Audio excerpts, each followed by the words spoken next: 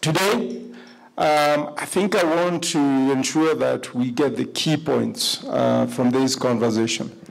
And one is that despite what I call the difficult macroeconomic situation we find ourselves in, NCBA continues to perform, delivering 20% growth on our profit after tax year over year.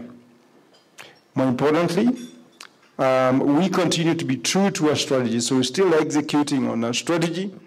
And as per our strategy, which we shall walk through again just for a reminder, we continue to invest in branches.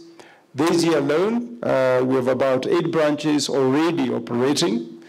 We've launched 5 of those, and 3 are to be launched within the next 1 month.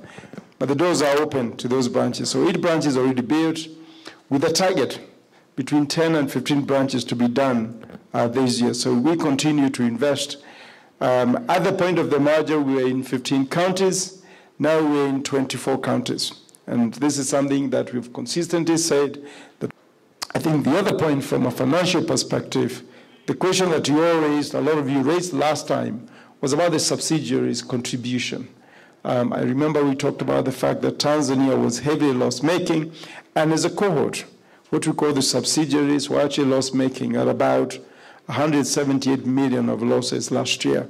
I think what you see, and we did say we were investing a lot into the business models, operating models, into cost, and many other things, and even the type of customers we're targeting in these markets for turnaround plan. I think we'll demonstrate that that turnaround plan has actually worked and made significant contribution to the bottom line, going from a 1% contribution a year ago to 14% contribution this year.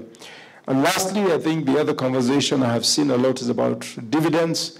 Again, key message here is we continue to be truthful to our promise that unless we can find a compelling investment option, we will try as much as possible to give cash back to our shareholders. So announcing an interim dividend of shillings 175 per share, so a significant dividend to our shareholders. So those are the key messages that we'll be, double tapping on and talking through during this time.